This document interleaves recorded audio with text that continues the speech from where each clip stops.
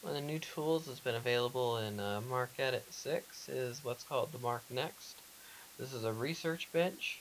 It's being made available for users to be able to test the bibframe concepts. Right now there are three tools that are available. One is the bibframe testbed, one is the JSON Object Viewer, and one is the linked identifiers. I'm going to talk specifically about the JSON Object Viewer here.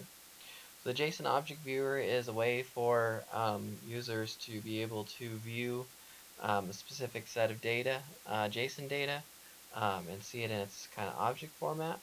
The tool is able to view the information either from a local file or online. You'll see there's open or open URL. I'm going to go ahead and open from the file system.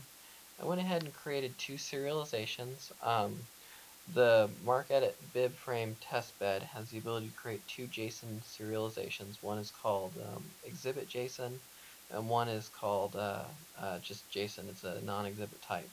Um, the reason for the two is to show different ways of outputting the data in JSON formats.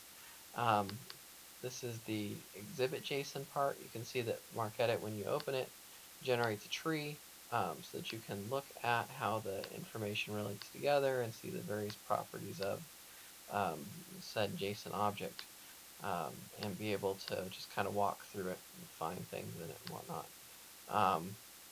When looking at the tool here, um, MarcEdit right now can only read the JSON exhibit file format. The JSON file format throws an error. One of the top level elements gets used more than once. So when you try and open it, you'll see here that there's can't add a property. There's a property that gets used. Bibframe.org, vocab, authorized access point, name already exists on an object. So I'm not quite sure if this is an issue with the X query itself, or if there's another problem somewhere else. But um, anyways, this works locally. It also works, like I said, remotely. If you click open URL, you can go ahead and enter a URL to load.